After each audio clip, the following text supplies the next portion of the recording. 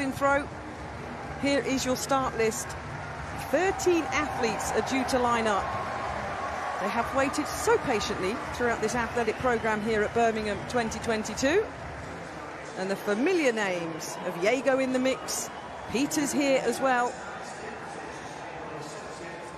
Meanwhile, in our other field final, round one in this men's javelin, Arshad Nadeem of Pakistan was 5th at the Olympic Games in Tokyo last year. He was also 5th recently at the World Championships in Eugene, Oregon. So looking to get his account open. Oh, that's a good start. Oh, gosh. Clearly over the 85-metre line. His lifetime best is 86.38. That is going to be very close. In his second Commonwealth Games, last two majors in 5th position. This is a brilliant opener by Arshad Nadeem of Pakistan. He's really thrown the gauntlet down to the rest of the athletes in this field. Look at the roar. 86.81, a lifetime best into the lead. Julius Jago then of Kenya. Now, if anyone's going to challenge Nadeem of Pakistan, it's going to be Jago. The world champion in 2015, the African champion this year, was disappointed in Oregon. Was 14th in qualifying. Not near his best. Only over 80 metres this year. Oh, but he's responded to Nadeem's throw of 86.81. That's better. He's a 92.72 thrower at his best. A little smile from Julius Jago. 85.70, a season's best into second. It's round number 3, Arshad Nadeem. Opened, of course, with that lifetime best of 86 metres and 81. He's starting to feel the likes of Julius Jago, Anderson Peters, Kishore Walcott breathing down his neck. He had no throw in the second round. Well, that's better. That's a lot better. Approaching the game's record line as well, which is 88.75 from Marius Corbett, the South African, back in 1998. This is going to give him a little bit more leeway here, the athlete from Pakistan. 88 metres exactly. Another personal best extends his lead. So the men's javelin final continuing. Just saw the leading throw. 88 metres, another personal best from Nadeem. And here's Anderson Peters.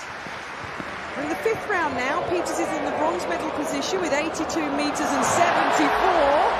And just as I roll off the credentials for Peters, it lands in the beautiful turf here in Birmingham. That is huge from the Grenadan. Remember, the lead is 88 metres. He punches the air. 88.64.